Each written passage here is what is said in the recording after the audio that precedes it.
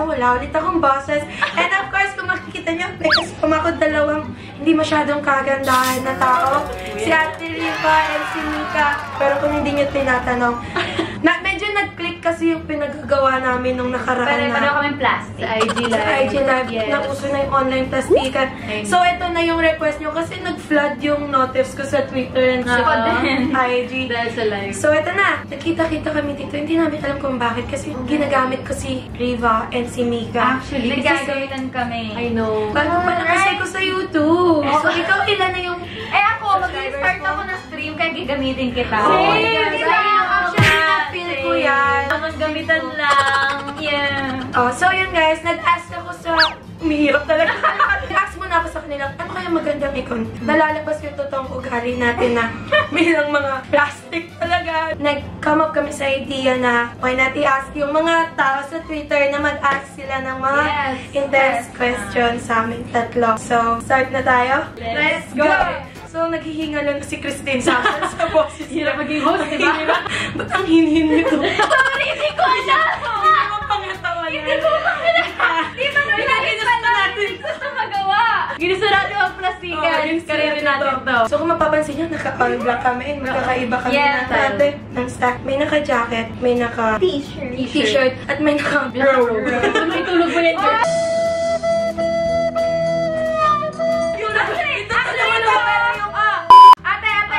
Ito, ano ka ulit ito? Explain mo muna. Sleep. Ano ba ngayon kasi?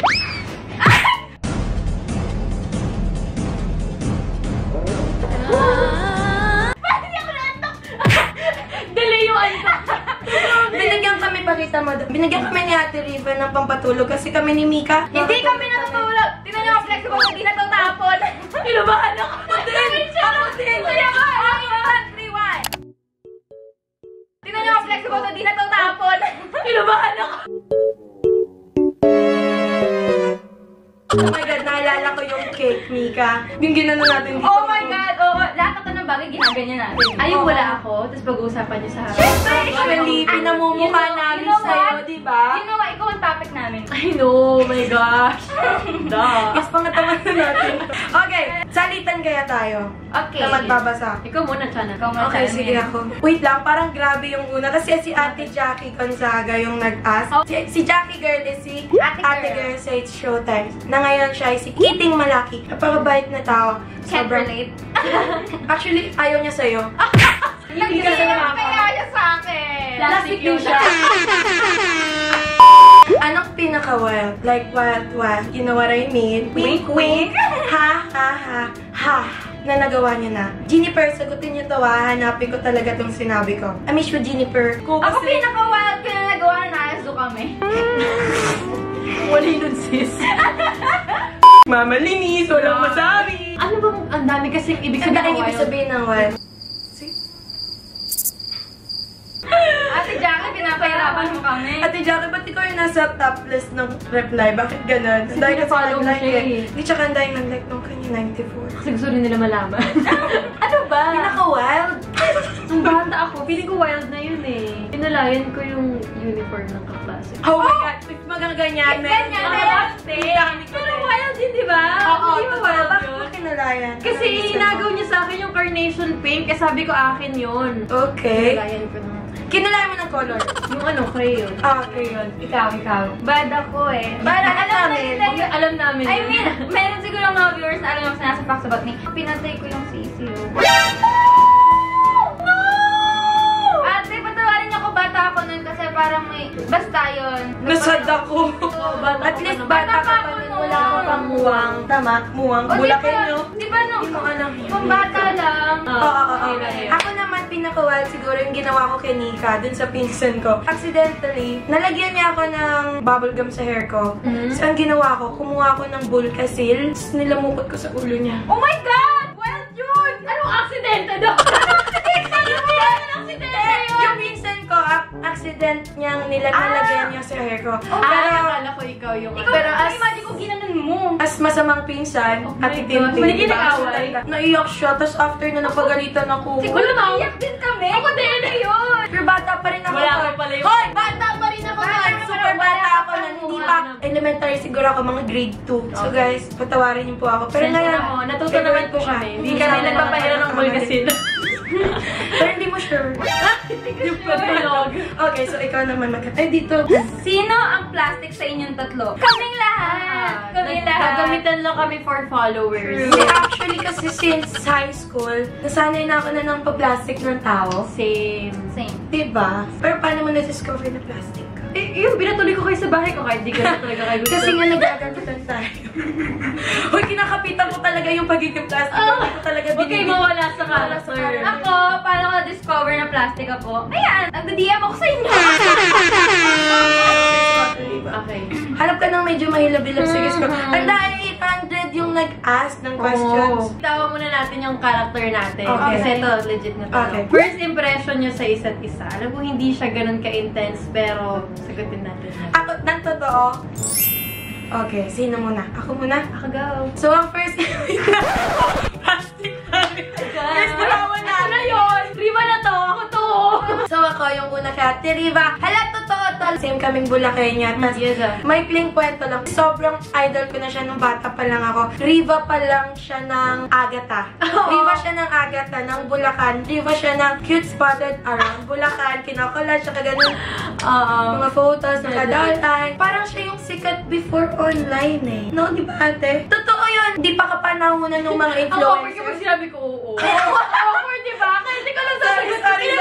Dati si Ate Riva, meron siyang online shop. Ang tawag din is Riva's Closet. Then, bumibili pa ako doon ng mga tops and earrings, hikaw. Ay, tops, earrings, hikaw. Tops, earrings, tas hikaw. Ano ba? Ba't inulit ko?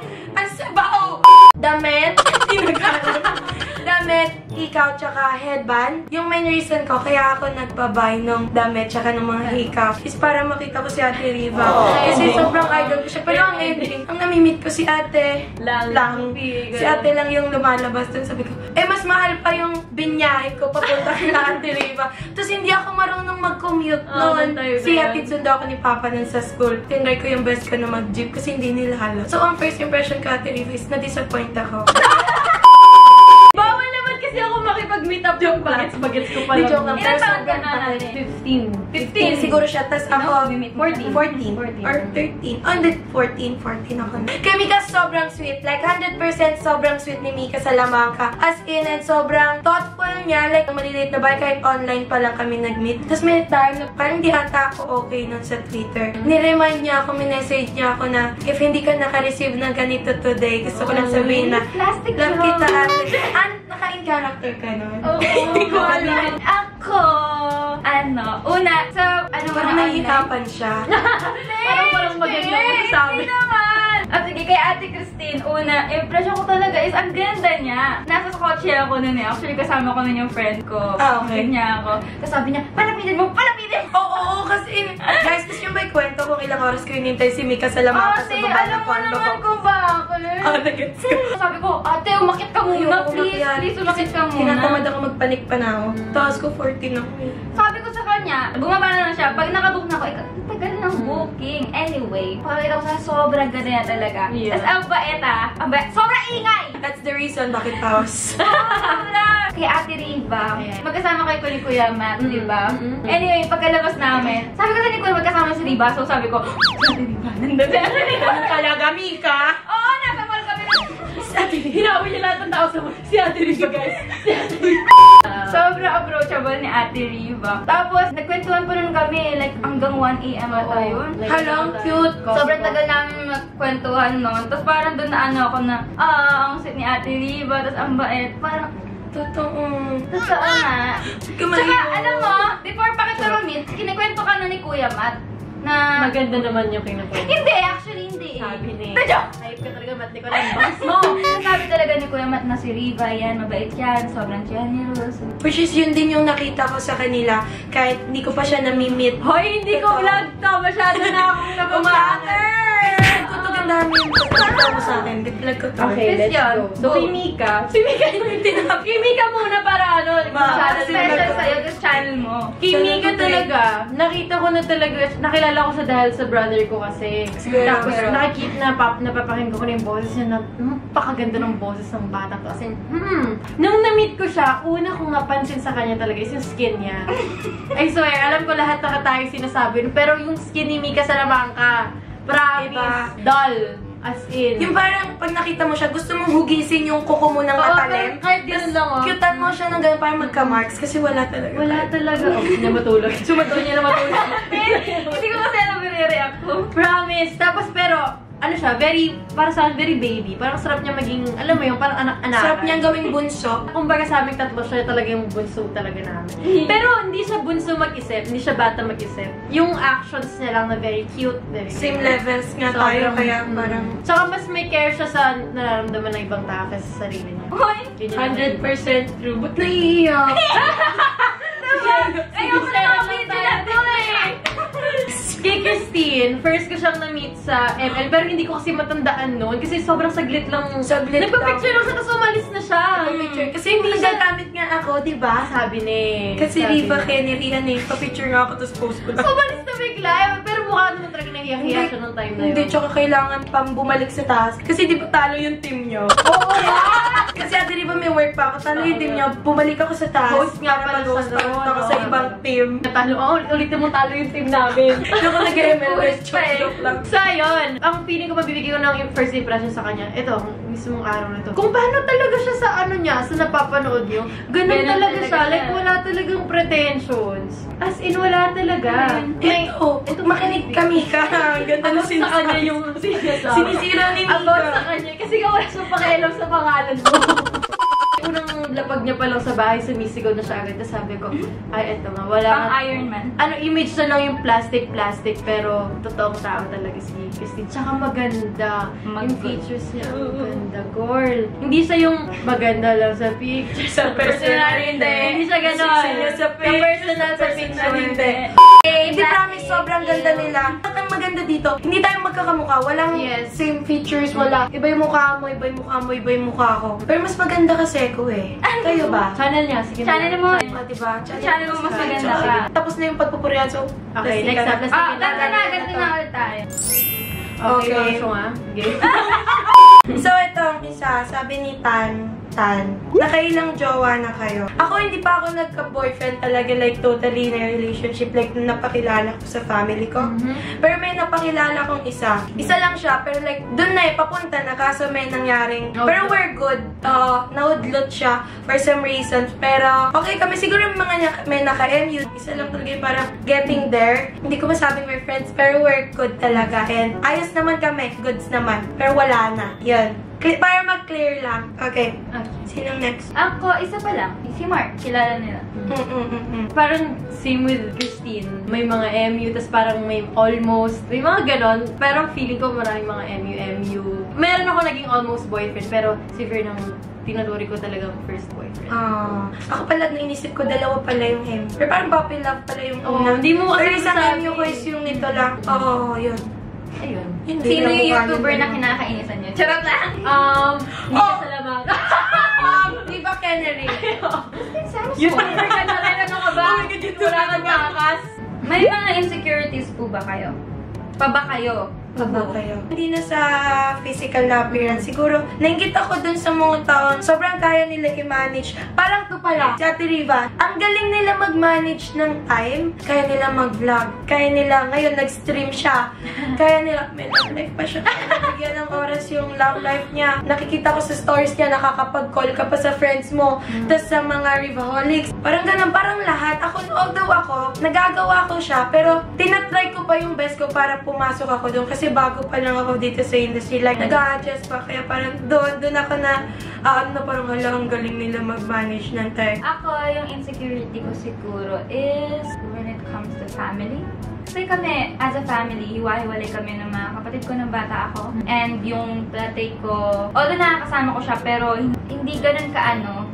Katagal. Kasi palipat-lipat ako eh. Kasi tuwing Monday to Friday afternoon, nasa Masantol ako. And then, Friday afternoon to Sunday afternoon, umuwi ako. Pupunta ako ng church. Pumunta ako na ibang lugar para makapag-church. Siyempre, pagka weekdays, nag-aaral ako, ganun. So, hindi ko din sila nakakasama masyado. Tapos yung ate ko nakahiwalay sa akin, yung kuya ko nakahiwalay sa akin. And then, yung mama ko nasa ibang bansa. So, yun siguro yung insecurity ko, yung nung childhood ako, hindi ganun ka-solid sa family. Yung bonding, ganun. Kaya ngayon bumabawi, pero alam mo yun, matanda na kasi kami. Guess. May parang, may sarili-sarili na kaming pwedeng maging buhay. Yeah. So, yun yung insecurity ko siguro. Earth ka namin na. Miko. Yun lang yung sagot ko. Siya nagsusorry.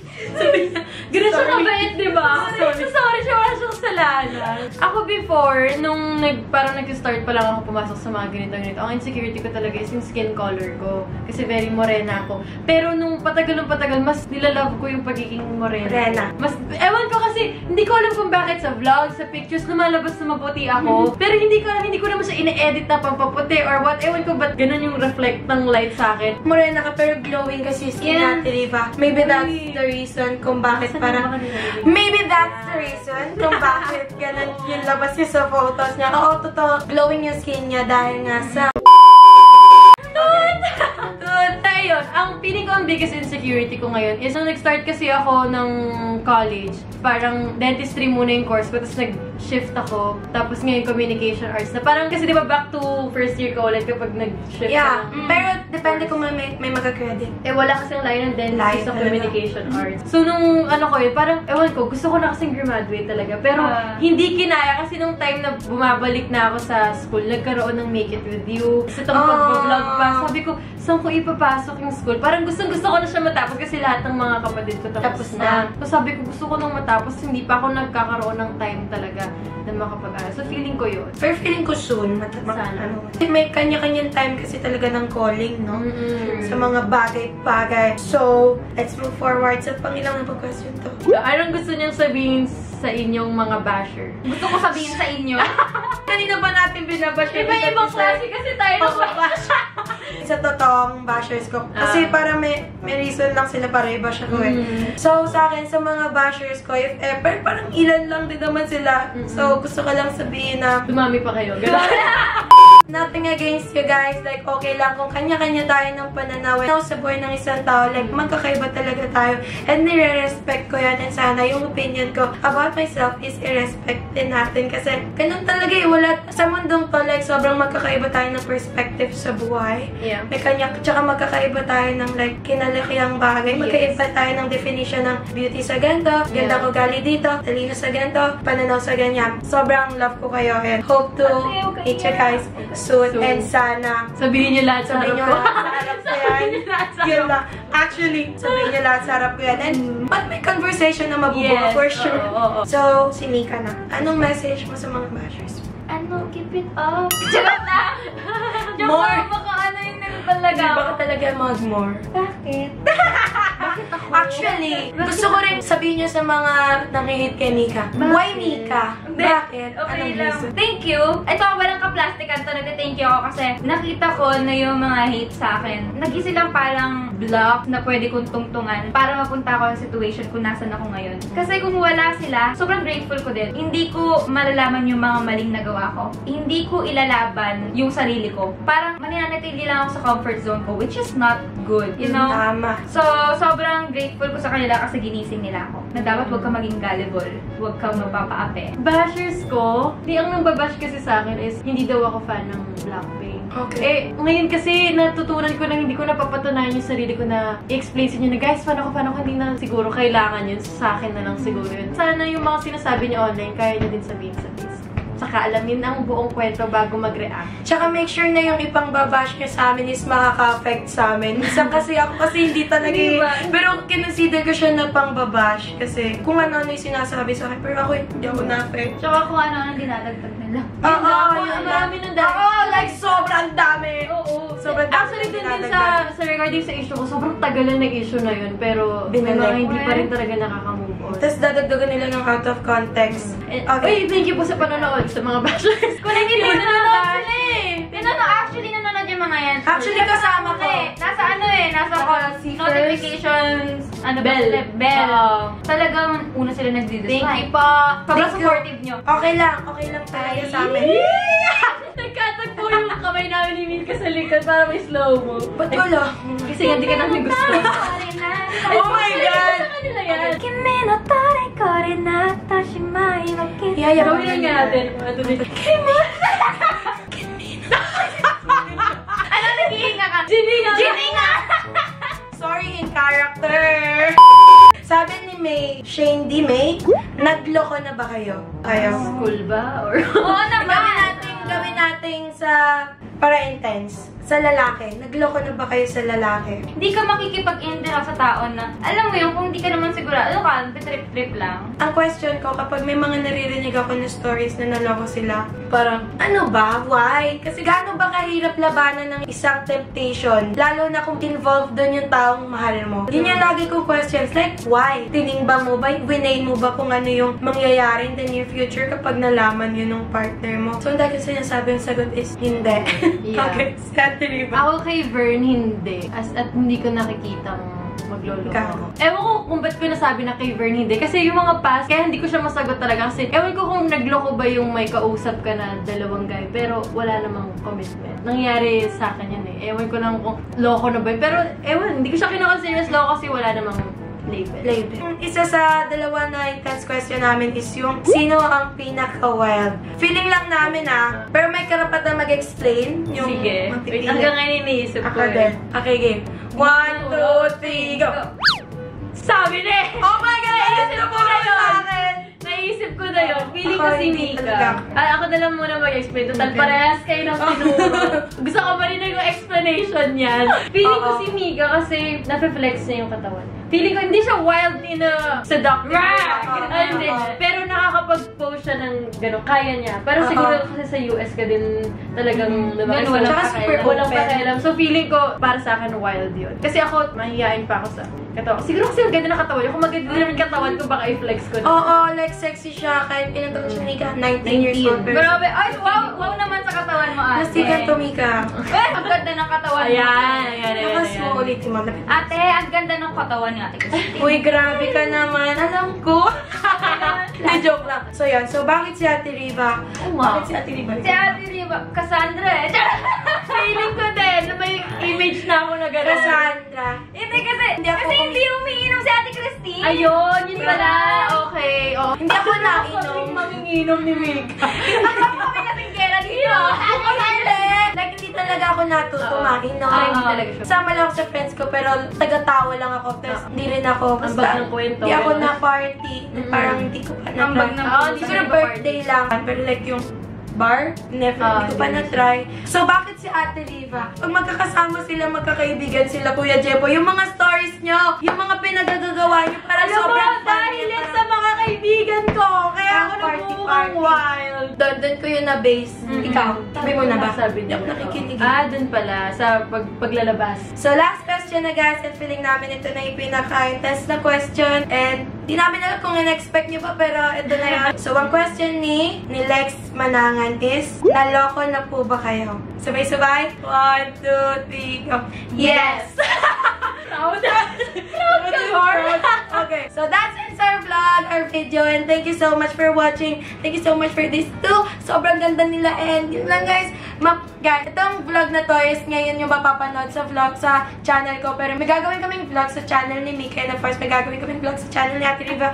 And don't forget to subscribe to their YouTube channel and follow nyo sila sa lahat ng social media accounts. Ang kapal ng mukha ko magpa-follow, and dami nilang subscribers. Ako konti lang. So yun guys, thank you so much for watching. God bless, stay safe, and yeah. Okay? Okay. Bye-bye! Bye!